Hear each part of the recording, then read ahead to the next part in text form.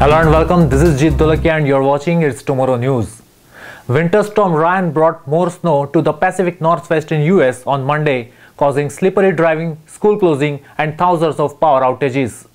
Most school districts delayed the start of the school day for an hour or two, but several closed for the entire day. The Eugene, where Ryan dumped at least a foot of snow, the University of Oregon also closed on Monday. Nearly 68,000 Oregon homes and businesses were without electricity on Monday afternoon. The heavy snowfall prompted the city of Eugene to declare a snow emergency, which prohibits residents from parking their cars along designated emergency snow and ice routes. The Portland snow totals were far more modest, but travel conditions were still treacherous and crashes were reported on Monday.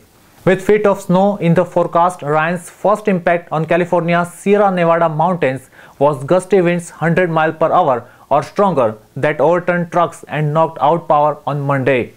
That's all for now. For more news updates, stay tuned with us. It's Tomorrow News, Jeet Dolakia. If you like the video, please like, share and subscribe.